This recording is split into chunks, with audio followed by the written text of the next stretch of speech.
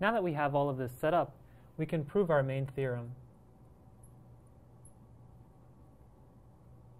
which remember said that given any diagonalizable matrix A, there exists, and a function f on its set of eigenvalues, there exists a polynomial q such that q of A equals f of A.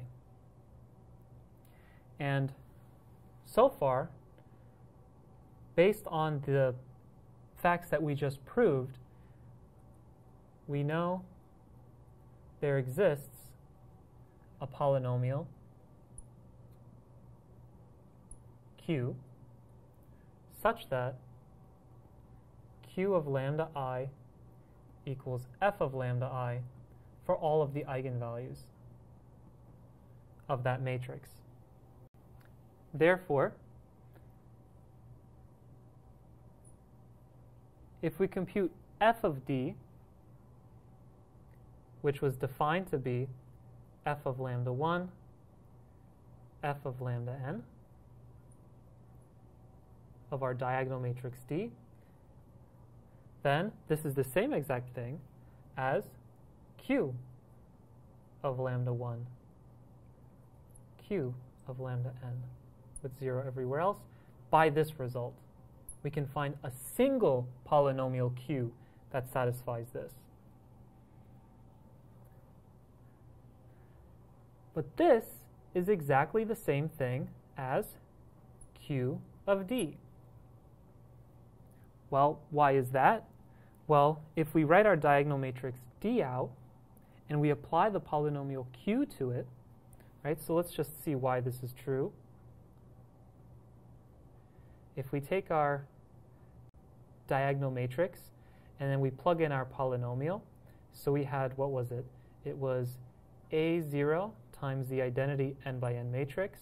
This is what, if we view q as a polynomial and we plug in the formula for q of d, this is by definition of a matrix applied to a polynomial. Sorry, a polynomial with input a matrix, plus a1d plus a2d squared plus a n minus 1 d to the n minus 1. And we know what this looks like as a matrix. This is the identity. It looks like A0 all along the diagonals and 0 everywhere else. This is A1 times lambda 1 all the way down to A1 times lambda to the n, lambda n. And then here we have plus A2d squared. Now, d squared, since d is a diagonal matrix, is just lambda I squared in each of the diagonal terms. So it's a2 lambda 1 squared all the way down to a2 lambda n squared. And similarly for all of the other terms up until this last one.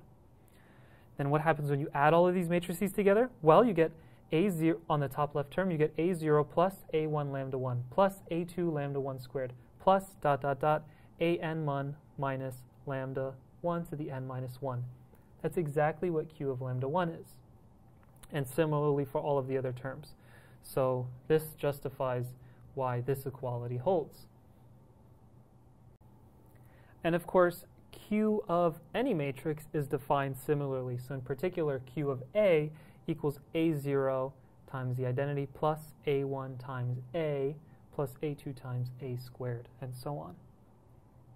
So now, let's show that f of A equals q of A. Now, f of A, by definition of f of A, is p times f of the diagonal matrix times p inverse, where p is the matrix of eigenvectors corresponding to those eigenvalues, is a matrix of eigenvectors. Now, f of d, by this calculation, is also q applied to d.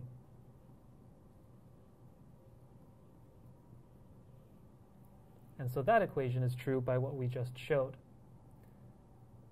Now, we know what q of d looks like. It looks like this. And we also know what happens when we distribute p throughout. So we get something that looks like a0 P times P inverse plus A1 P d P inverse all the way up to an minus 1 P d to the n minus 1 P inverse. That's just what that looks like when you distribute P and P inverse on both sides. Now, this is A. And what is this expression? And likewise for all of the terms in between. Well, let's just look at what happens if we set if n is like 3 or something like that, or maybe even 2 is enough. So let's look at this term. P d squared P inverse. So P d squared P inverse also equals P times D times D times P inverse. And because P and P inverse are, well, inverses of each other, we can plug in a P inverse P between these two D's. And this gives us P d P inverse times P d P inverse again. And this is just A, and this is just A, so we get A squared. Therefore, when we actually write out what all of these things equal, we get A0 P inverse plus A1, which is the identity, sorry. This is the identity matrix. And this is A plus A2 A squared plus all the way up to an minus 1 A to the n minus 1. And this is the definition of Q of A. So this shows us that that theorem is true. So this has an interesting corollary. So let A be diagonalizable.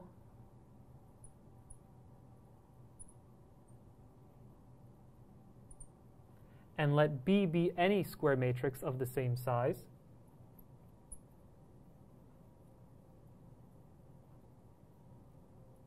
And suppose that they satisfy the fact that when we multiply them in any order, they're equal to each other. Then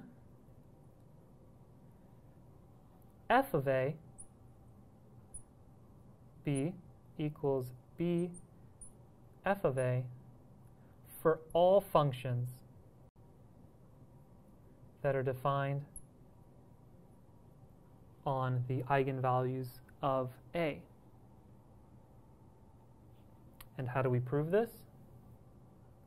Well, because A is diagonalizable, then f of A equals Q of A for some polynomial Q. And because it's a polynomial, if we replace this expression with Q of A times B,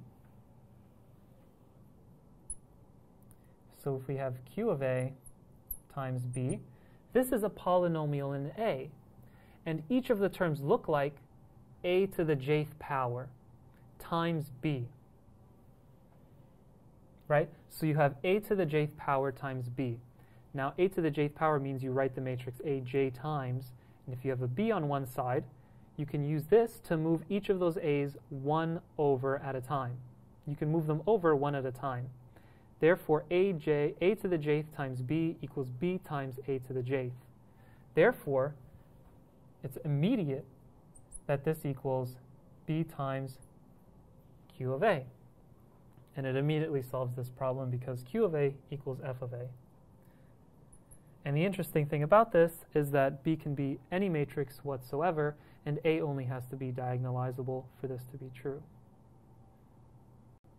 So hopefully this is an interesting fact, namely that given any function, at least that's defined on the set of eigenvalues of A. It could be defined on a larger set of the subset of the complex numbers, but at the very least if it's defined on those eigenvalues, then we can always find a polynomial for which, when we apply that function, which could be completely wild, such as the logarithm or something like that, then there's a polynomial that gives us the same value for that matrix if we apply that polynomial to the matrix versus if we apply the function to that matrix.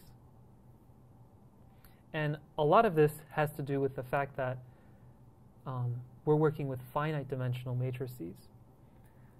One of the interesting things about linear algebra is what happens when your matrices become of infinite order. And then this really becomes a much more subtle issue, and clearly the method that we've used should probably break down. For instance, we're not working with polynomials anymore. And a lot of this is explored, for instance, in functional analysis and spectral theory and the functional calculus for such operators.